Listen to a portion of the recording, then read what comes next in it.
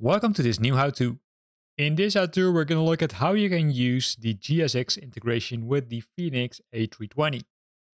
The Fenix A320 just received a major update, which they also call the Block 2 update, which adds a lot of functionality, including, ta-da, the GSX integration.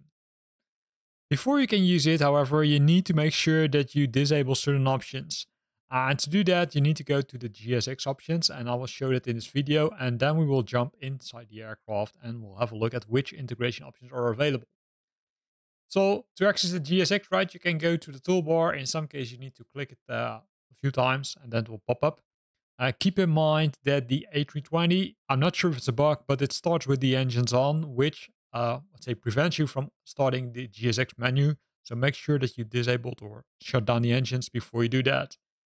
Then you can go to the additional services, and if you go to the additional services, you will find an option which is called the GSX settings.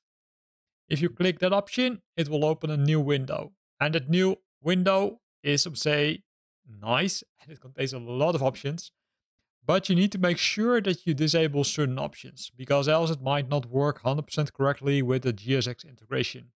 It's also nicely described on their website, right? So keep that in mind. And one of the options which they do recommend you to switch off is the always review progressively. That's the option which you need to switch off because else it might not work correctly.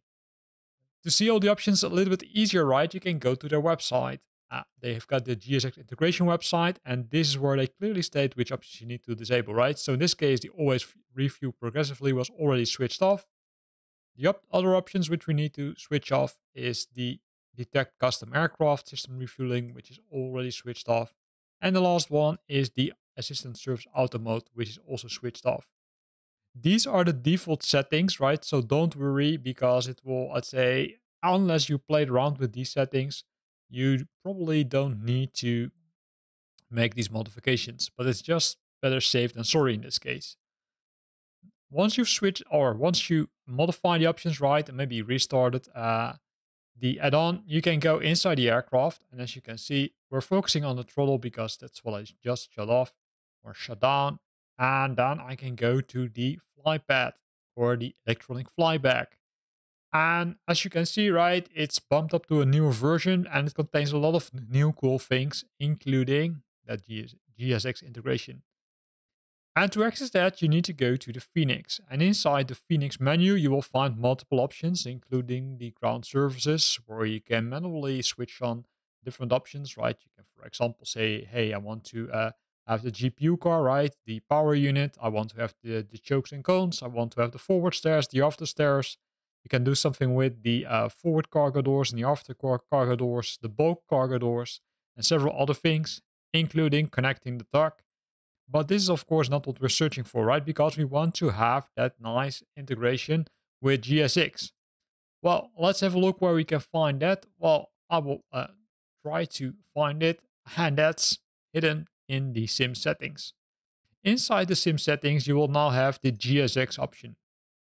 And the GSX option will allow you to switch on certain options to make sure that the GSX integration works correctly. So first of all, you've got the service sequence, right? So it starts with fuel plus catering and then boarding. You can adjust that by, I would say, pressing the arrows, right? Then you can see that it switches to boarding and then fuel and catering. But of course, we want to first refuel and cater before we, I would say, board the passengers. Then we've got another option, which is set auto catering while refueling. In that case, if you switch on this option, as you can imagine, if the aircraft is being refueled, or if the aircraft is being refueled, it will automatically cater the aircraft, which means that they bring food and drinks, etc. Then we've got the option wait for refuel before boarding, right? In some circumstances, you might not want to have the passengers on board while you're refueling. Let's say, I think in the normal airliner world, it's allowed, but then you can't ask the passengers to, let's say, buckle up, right? They still need to be, I would say, still needs to be able that they stand up very quickly and leave the aircraft. So that's, I would say, something which you could enable, but you also might consider to disable it. Then the other option is auto select ground handling agent. This one is enabled. I'm not sure how that automatically works. It could be that GSX would say that you will not get the pop-up from GSX, which allows you to select the ground handling service. That's what I expect, but not 100% sure about that. Then the auto pushback is switched on, as well as the auto disconnect GPU on pushback. If you want to make it more realistic, of course, you might want to disable this option, because then it is up to you as the pilot of the aircraft to disconnect the GPU or tell the GSX to disconnect it. Because if you leave it connected, well, then things will go wrong, as you can imagine. Last option, or last two options, one of them is the auto connect GPU on arrival, right? It will automatically connect you to the power on arrival, as well as the auto deboard. These are the default options which are set when you install the aircraft from scratch. And of course, you can customize them easily by clicking the button, and you can see it goes from green to gray, which means disabled. And if you leave it on, it will automatically enable the options, right? So that's pretty cool. You can see that the GSX is now being fully configured, right? So let's see how that works. So we're going to say, okay, hey, let's go to the GSX menu, right? We're going to say save default, config saved in case you made changes. Don't forget to do that. And then you can open the GSX menu, and I would say simply start to ask things, right? So let's do that. So GSX is here. Sorry for the ATC continuously talking, right? Should have disabled it. Maybe I should do that, right? So let me, I'd say, go to that quickly and then go to the other options. No, I'm not going to go here. So what I will do in this case is I will shut it down. I will simply decrease the volume.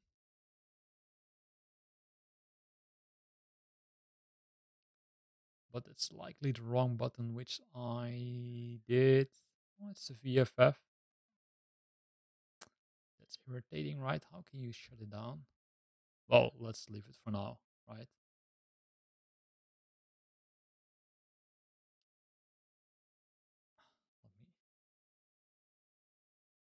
So not this option. I was expecting it to be done, but hey, let's leave it like that.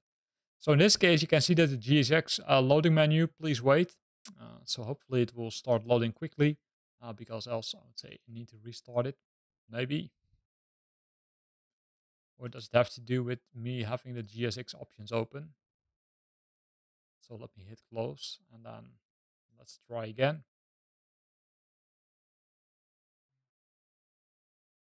That was me. So, and then you can see you've got the multiple options, right? You can say prepare for pushback. You can say operate the jets, just like you normally would do. So I can now say, okay, request the catering, which in this case, I would say allows me to select the handling operator, which is, I would say, kind of weird because I was expecting it to automatically select the operator. And it looks like now the aircraft has kicked in, because it automatically selected the one which I wanted to select, right? So now I've got the catering truck coming to me, and then I can also ask, okay, hey, request refueling, and as you can see, it will likely work. Then to show you the integration that it doesn't work to board the passengers, let's switch on this option. Let's hit save the default, and then open the menu again, and then say, okay, hey, request boarding. And then says boarding requested, as you saw in the top left corner of the screen.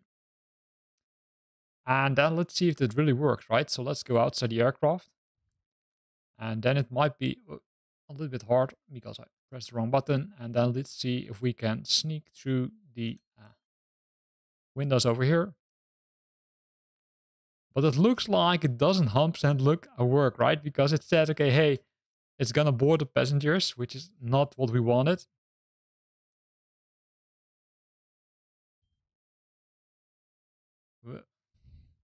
Need to decrease the speed, as you can see.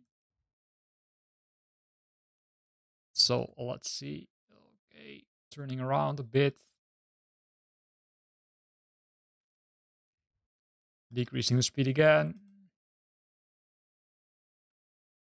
Even more because now it goes too slow. Here we are. but we don't see the passengers, right? So it also says, okay, hey, it's now waiting, right? So there is integration, but some of the things are not integrated because in this case it said, okay, hey, it's waiting, and that will start simply with say bringing the catering, right? So here you can see the guy who's bringing the drinks and the food for the passengers. Oh, wrong buttons again. Sorry for that. And while we're talking, right, you could see already some passengers walking inside the aircraft. That likely has to do that the aircraft is already, I would say, fueled.